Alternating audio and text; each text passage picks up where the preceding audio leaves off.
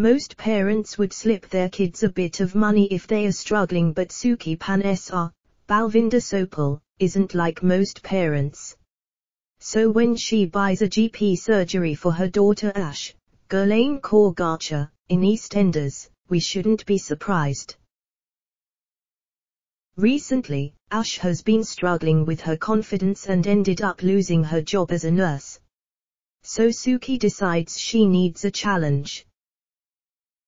Ash is determined to prove herself, but will it become too much when the building is set up and the surgery opens? Elsewhere, she is soon left involved in the battle of wills between Suki and Eve, Heather Price. Eve collapses at the minute mark, leaving Suki is dubious, but after confirming a previous back injury, Eve turns on the charm. She convinces Ash to prescribe her strong painkillers. Ash is left smitten.